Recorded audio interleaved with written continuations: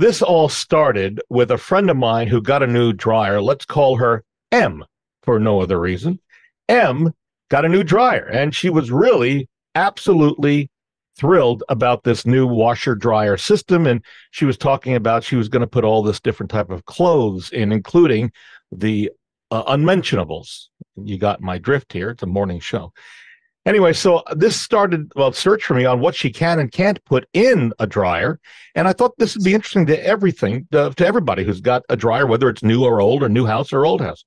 So 15 things. Flammable stains, that's cloths with oil or gasoline, never put those in a dryer. Activewear, when tossing your activewear into the dryer, it won't damage the machine, but it could ruin your clothing. So be careful. Lingerie, that probably goes without saying. You don't necessarily want to put lingerie into the dryer. Who knows what could happen? And that includes underwear. There you go, Em. Sandy towels and beachwear. If you're out the beach, don't put the stuff into a dryer because that sand can end up getting trapped and damage the dryer over a period of time. Pet hair, that's a big problem for any of us who have pets. That hair can accumulate, and that creates problems. I think it goes without saying, chewing gum is a no-no. Spandex.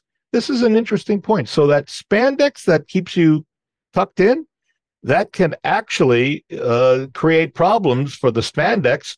You might want to try hanging them and drying that way, or do an air dry cycle for your spandex.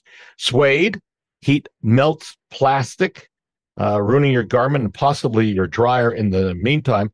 Tights or pantyhose, no good. It will be a problem, and they'll rip and tear. Lace, another problem. Silk, also a problem. Rubber-backed bath mats.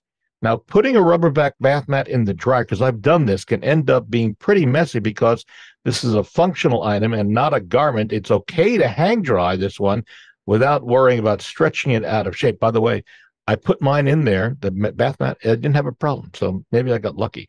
Wool, you can keep your well insulated to keep you in the wintertime, but it's a delicate fabric. You don't want to put it in the dryer. And bathing suits.